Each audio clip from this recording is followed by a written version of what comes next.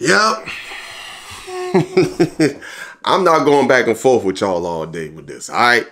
I do want to know what y'all think. So, yo, thank y'all for stopping by Towns Inn. We sit at the bar, have a drink if you like, and just chop it up. Now, listen.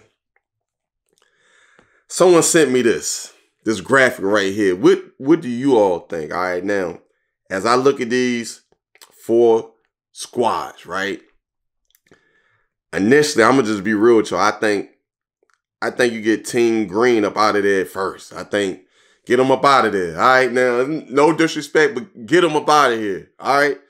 Now, y'all may not agree, but get them up out of here. Now, I think the next team to go, Team Purple. Now, I know KD is a beast. All right, Giannis and Magic. You know, Magic, I don't think he would be a real offensive threat, but he would set people up, post up, passing, getting them in their spots. So I think they're the third best on this list. So out of this list, it's between Team Red and Team Yellow. All right, and I think it's that because, I mean, you got Shaq. To me, Shaq is the most dominant player ever. I mean, no one could do anything with Shaq. Just bully ball, just brute force dunking on you. Man, listen, Shaq is a beast.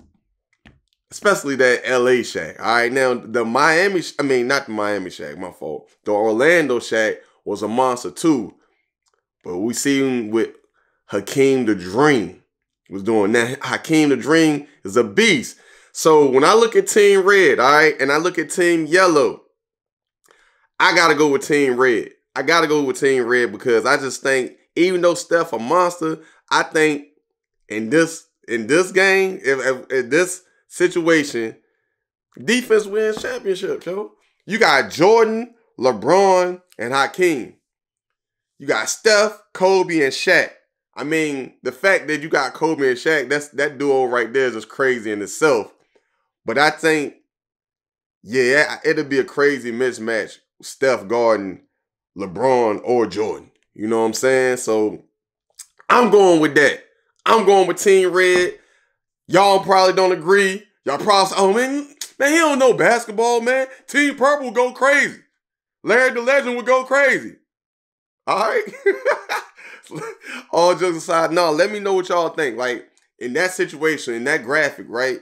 Who do you all think is winning and why? I just think Team Red, just offensive-wise, I think you got LeBron that can score. You know what I'm saying? Jordan gon' score. Hakeem can score, and all 3 can play defense. You know what I'm saying? So I'm rocking with them. But y'all let me know what y'all think. I appreciate you all watching. Y'all have a good one, all right? Peace.